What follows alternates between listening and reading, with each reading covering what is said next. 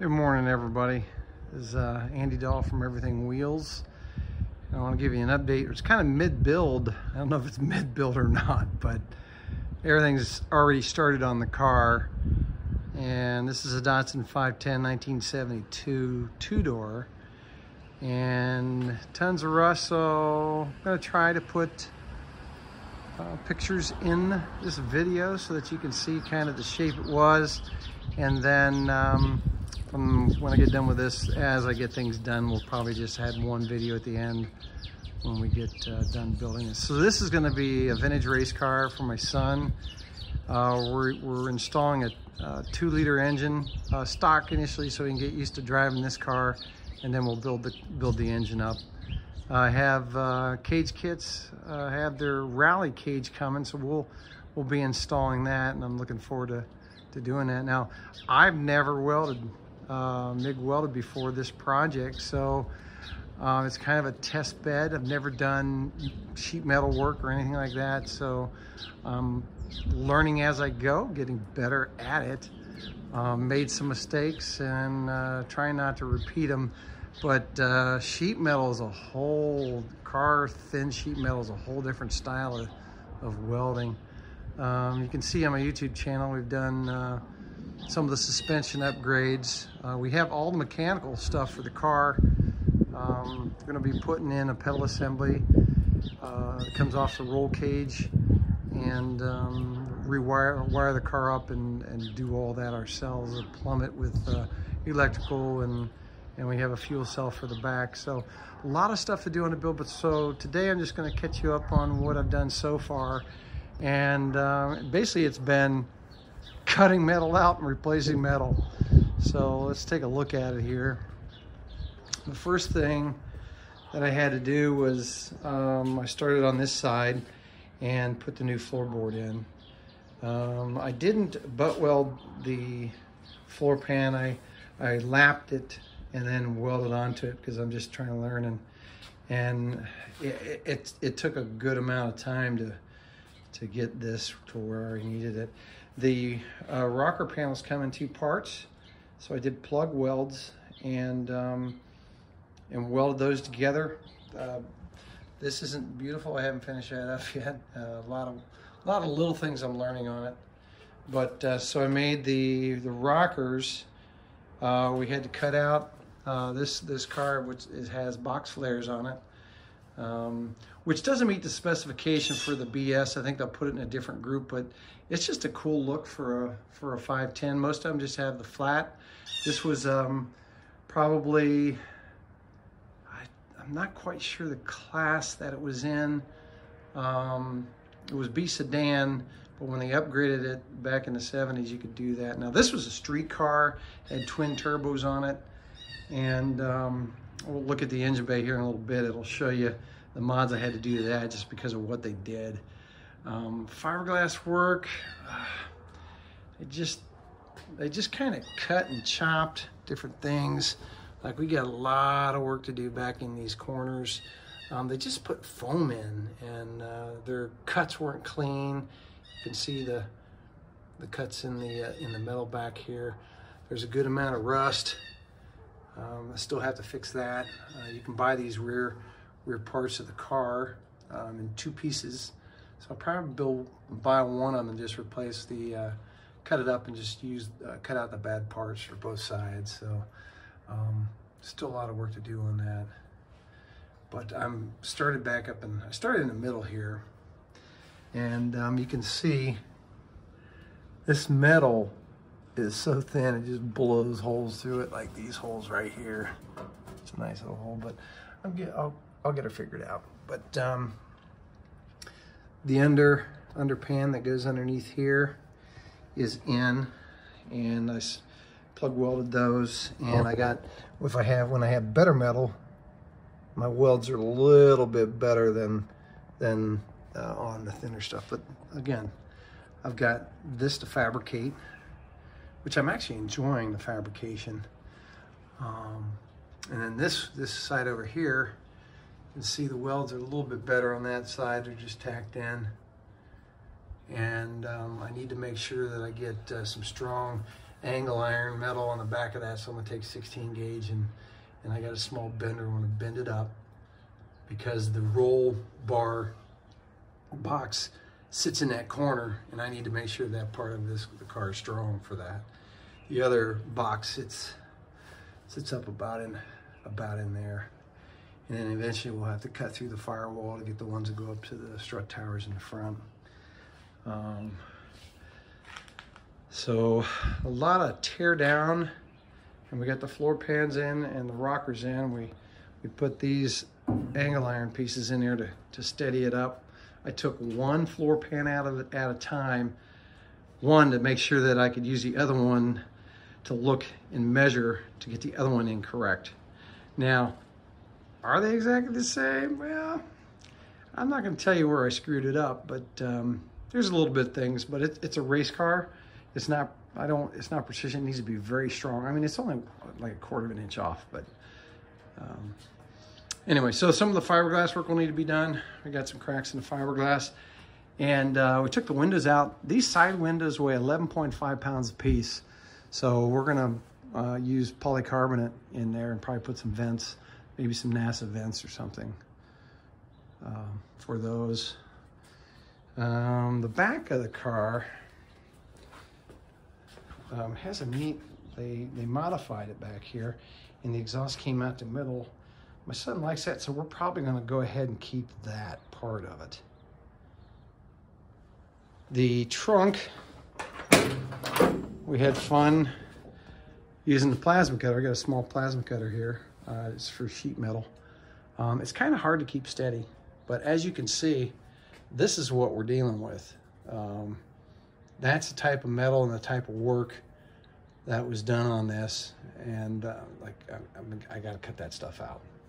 I can't just let that go. And then back in here, you can see they just shoved foam in there, and then they just left the cuts like that. They didn't even clean the cuts up or anything. So I haven't gotten to the back here, but I'll update you on that. But again, this side is not as bad as the other side. So that one, other than back up in here,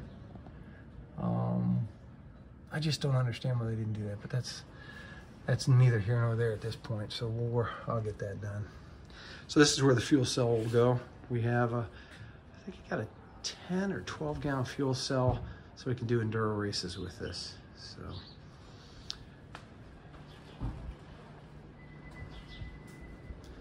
this side isn't too bad. Still have the same thing. I got a little bit better on my welds. We'll seam seal those, and those will look good. I took the front window out. This thing was really glued in there. My son and I had a heck of a time. They glued that, you know, typically Datsuns, you can pull them right out. I have a vintage 1970 race car that I have. My brother has one too. And the windows, we can take in mine, I can take it out in 5 minutes. But, so there's that part of it. And then we get up to the front here. I'm just trying to clean up what they did. That actually is a patch, and it has a little bit of damage to it, but I'm not going to mess too much with that. I've done the outer fenders. There was a hole in here for a turbo, this whole section here. I put sheet metal in there and welded it in. And it actually is contoured to the car, which I think that's not bad. I also, all the holes, I went ahead and plugged the holes up in there that we're not going to use. And then on this side, there was another hole for a turbo right in here. That was my first patch ever. Really thin metal, but it doesn't look too bad. It's a race car. We'll put some putty or something on that, or just paint it the way it is. And then there was a bracket in here, metal brackets, and I don't know a Datsun, I don't know the 510 very well, so I've never seen it with all the stuff in it, but all these brackets were cut off, and when I pulled the remaining parts of the brackets off, there was a ton of rot behind this. As you can see, you know, this is really thin because there's actually a hole in here. You can see it, but That's thin, but I'm not going to mess with that. Just going to seal that up. I had to grind down a little bit too much probably on that. But in here behind that it was just rotted out.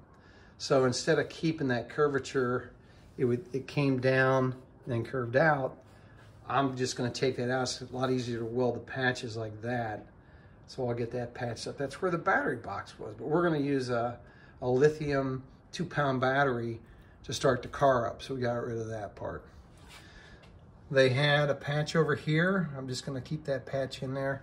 But then there was rust all down along this edge. And as you can see in here, I still need to clean that up. So what I ended up doing was on this side, which I'm still not done with, and as you can see, we have rust along this part and rust over there. Yeah, good amount of it. Haven't figured out how I'm going to do that yet, but I guess just a small piece of metal and bend it and keep the screws. So we'll figure that one out.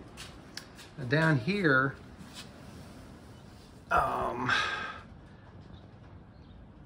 this was a patch that they had on there. Let me get a light real quick. So there was a patch, and I'm going to go ahead and all the way back over to here, I'm going to take that out. And probably that top patch out too, because I know there's probably rust behind it. But there was a dead mouse in here, and that was a throughway for him, but you can see the rust on that. I'm gonna just clean this up. I still got to finish up this corner up in here, and I'll put some metal to strengthen the bottom of it, and then we'll paint that up with KBS paint, which seals in the rust, and get that done. And I also found out that patching should be done from the wheel well, so you don't see the welds, and you don't have to grind on the welds on the inside of the car. So I learned my lesson on that one. So we'll weld that, clean it up, and weld it from this side. And again, I have to fabricate. I have to fabricate all of this, and then I also have to put that lower piece of metal that goes over there on the frame rail below to hold the floor pan in. So we'll put that one back in over here. I haven't got that done yet. It's ready to go, just don't have it in the car yet. So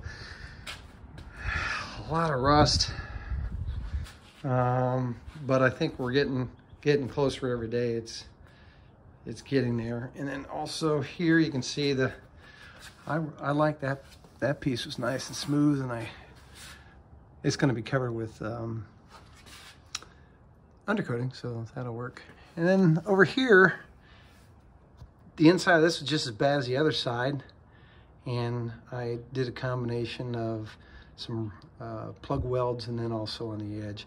And the welds don't look, I mean, the penetration was really good on the welds, and I tried to make that a little bit smoother on the edges to look a little bit better aesthetically. And then this was from the holes that were from their patch, the top part of their patch. It's all messed up, and so I'll grind those smooth and then and repaint that. So this side's all patched up and ready to go, so it's looking pretty good. So that's what we got going on so far with the 510. Yeah, a lot of work, but I think there's still some more to go. But it's I'm actually starting to enjoy metalworking. I have my brother's welder back over there in the corner, and I bought the air tank to run the air grinder, but that tank's actually too small. It runs out of air, so you need a bigger pump and bigger tank than that. But I'm not going to deal with that. And then over here, underneath this is a plasma cutter, which helps a lot when you need that. I'm keeping all the extra sheet metals and stuff in case I need something. Now that's the floorboard that we cut out. It didn't look that good, but this is what we cut out of it. Look at this.